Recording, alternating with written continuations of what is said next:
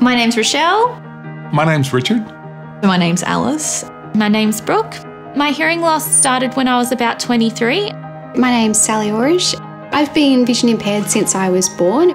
My diagnosis of MS was very dramatic. I went to sleep one night and I woke up with the hearing gone from my left ear. Because I lost my vision over time. With my husband, I can still see my 17-year-old boyfriend. He's pretty lucky. Technology has made such a big impact on my life. I just would not be able to do my job without my adaptive technology.